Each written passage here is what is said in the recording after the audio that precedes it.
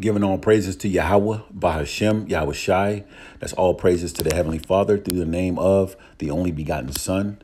Double honors to the apostles and the elders of Great Millstone for teaching us the 100% truth according to the Bible and who rule well. Shalom to all you Akim and you Aqua, those of the hopeful elect that are seeking for salvation. So I want to bring out this article here pertaining to updates in the news regarding what's going on with NATO and the war with Russia and Ukraine. All right. Now, this article is significant in terms of prophecies. Prophecy, goes into to tell you before. OK, and the scriptures tell you, matter of fact, before I read this article, let me bring out St. Mark, the 3rd chapter, and start at verse 24. It says, "And if a kingdom be divided against itself, that kingdom cannot stand." Key point. So if a kingdom is divided against itself, that kingdom cannot stand. So you see within this kingdom, there's heavy division amongst the NATO allies. And we're going to bring out the article just to go into that. Verse 25 says, "And if a house be divided against itself, that house cannot stand." So, there's division across the board. Let me go into that word divided. All right, it says to separate into parts, cut into pieces. Okay, it says to divide into parties, be split in factions. All right, it says, and that's pretty much the point. There's a split in opinions, a disunion going on between the different allies.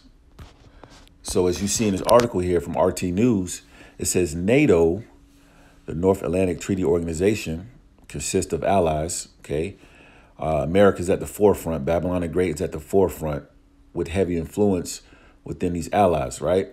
It says NATO divided on military aid for Ukraine.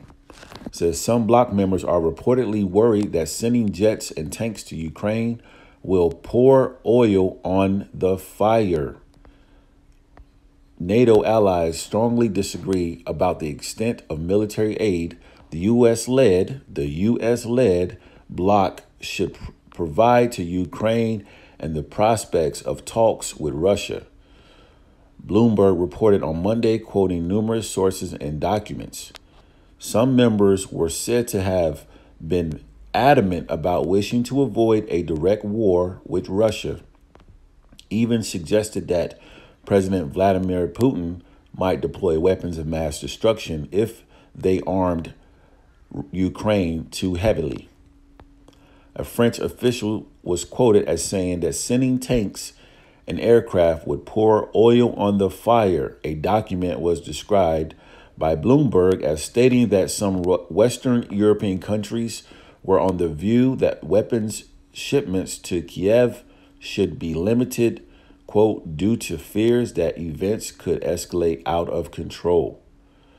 In contrast, the leaders of the UK, the Baltic states, and most Eastern European countries called on allies to send more armaments to Ukraine, including anti-aircraft capabilities, the report said. So there's heavy division across the board within NATO. There's two reasons why these allies that are against arming Ukraine is, one, they know that Russia is one of the most powerful armies out there, okay, with nuclear capability. And then secondly, they probably have, relationships with Russia, i.e. Germany. Germany is working with Russia to build the gas pipeline. So they probably don't want to deteriorate that relationship. So there's a division across the board. And as I opened up with St. Mark, and if a kingdom be divided against itself, that kingdom cannot stand. So we're witnessing division. Allies are split between their strategy on handling the Russia-Ukraine debacle or war.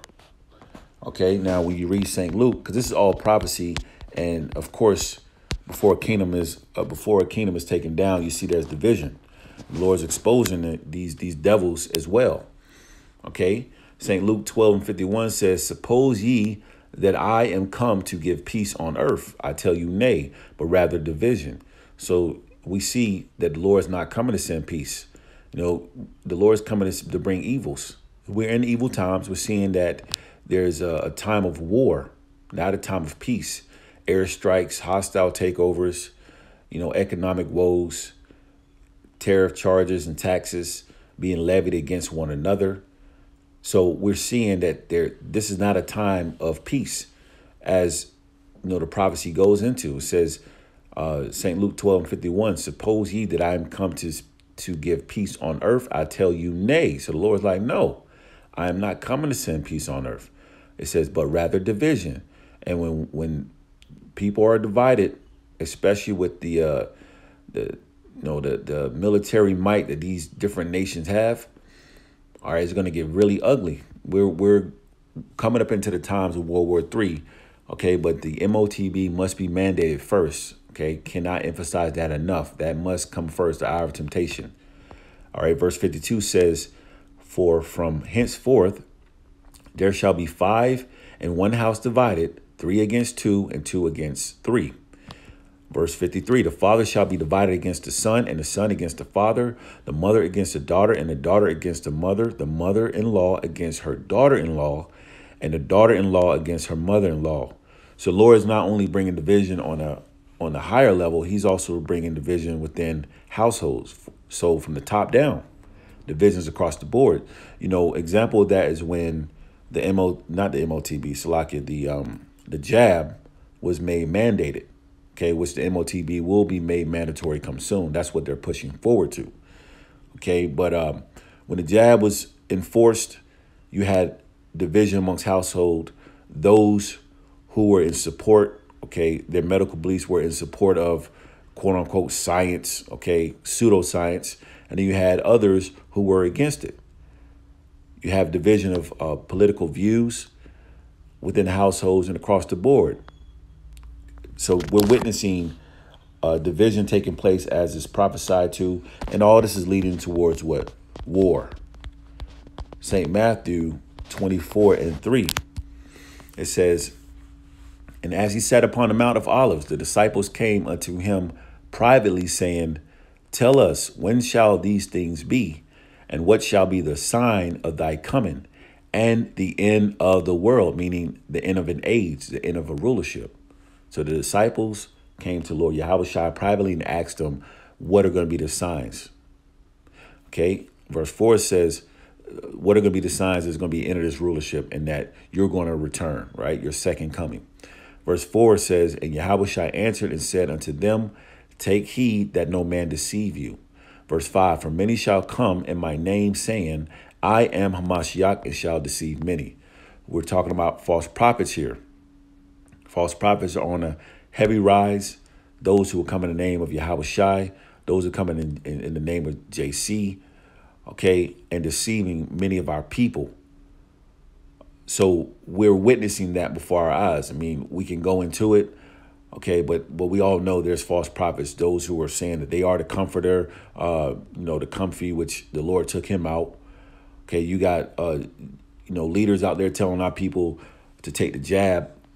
You have all different types of false prophets saying there's not going to be any Jacob's trouble.